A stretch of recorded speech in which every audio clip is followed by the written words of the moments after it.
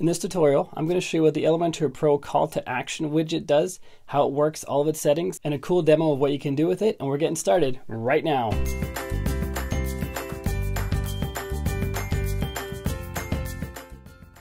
Hey, what is going on? My name is Bjorn. If you like WordPress tips and tricks and always getting better at it, make sure you click subscribe, then the bell notification icon so you don't miss anything. And this video is part of the Elementor Pro playlist in this channel. Link in the description down below or part of the comments down below. Make sure you check out the whole playlist to see all the widgets in action. And if you haven't done so yet, make sure you get on the Elementor Pro Ultimate Course waitlist, which I'm building right now. I'm still in the process of building it. It's not completed yet. Getting on the waitlist is no obligation. But if you do like Elementor and you want to know how to do everything with it, get on that waitlist. Link in the description down below. And with that out of the way, let's head in the screen capture. I'll see you there. The next one we're going to do is call to action. So let's just copy Flipbox element from here, paste it down below, or the headline I mean. Let's rename it to call to action element. Go to the grid, scroll down, drag and drop it over. And here we have our call to action. Let's add an image first so we get it to look like something. So here's a call to action image, I guess. That's not a bad image. You can change the position of the image, or sorry, the layout of the call to action. If you have it left, the image goes to the left. So what you choose here is basically defining where the image goes. Image left, image top, image right, and they all look very nice. You can change the skin from classic to cover, and cover is the text on the image. I don't like that too much in this case, because we've done that a lot already. We put a lot of images and text on top of other images, like we did in the Flipbox here. So we've done that to death already. I want to do a little different, so I'm going to have it like this. For the content, you just change the text here. So maybe it's buy this folder. Looks like that girl is selling a folder. It's the best history in the history of folders. Awesome. Buy now. It's a call to action, so I actually have to have a call to action. For the ribbon, if we add a title, it adds a ribbon. So maybe it's on sale. And there's our ribbon that appears on the right side there. We can change its position using this button here. And we can change the color of the ribbon as well. This min height here is for the box itself, the box as a whole. If you want to change that there, you can do so. The vertical position is where this text appears. So if you have it really high, you can see the text goes to the bottom, the center, or the top. I'm not going to have it that tall, so I'm just going to put it like this, have the text centered. The image, you can change the minimum width. Doesn't really apply when it's stretched across. You can change the minimum height, you can make it a little taller so you can see some more of the binder. The content, change the typography. For the title, that is this title here.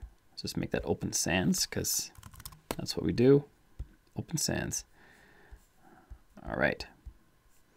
Spacing is the space below the title. Description is the spacing below the description. And you can change the typography as well.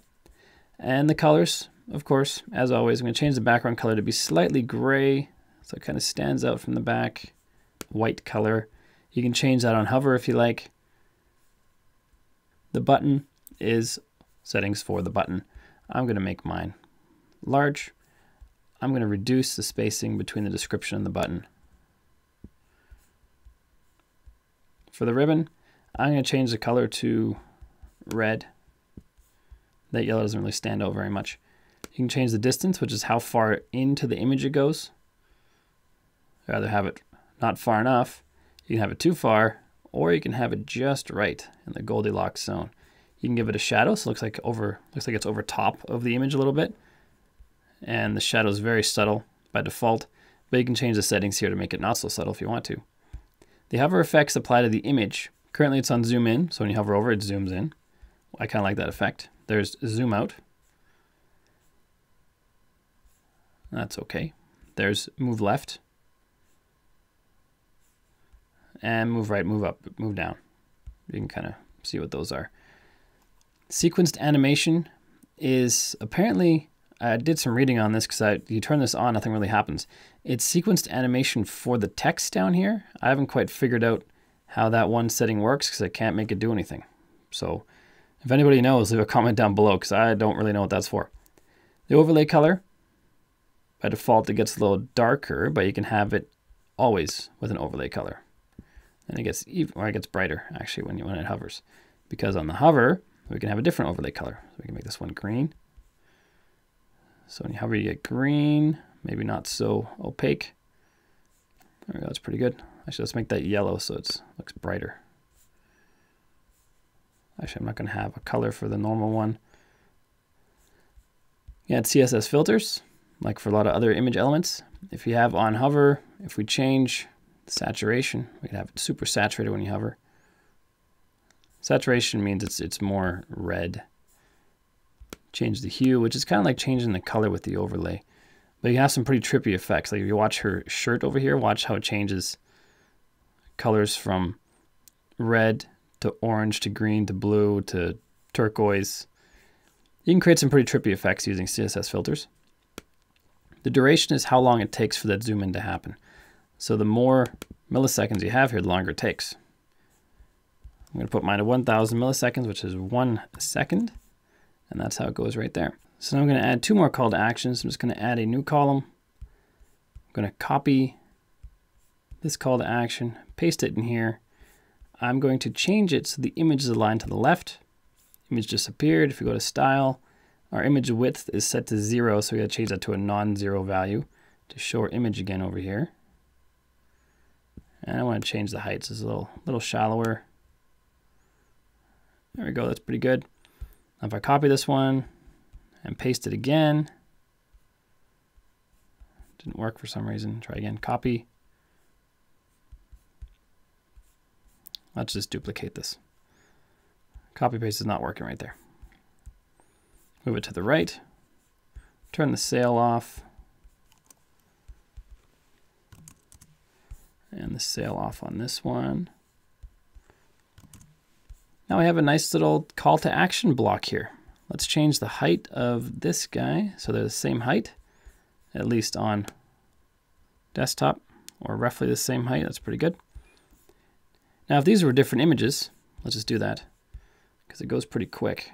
Maybe this guy is selling a phone and she's selling some paper. And there we go, there's some pretty good looking little elements right there. And one last thing, you can also add icons, just like we could for the flipbox. So we're going to add that icon there. And this is pretty tall now. See if I can shrink that icon size. Graphic element, icon size. There we go, let's make it a smaller icon. That's too small. That's pretty good. Let's just change the height of this guy again so that we're all the same height. There we go. Pretty good looking call to action area.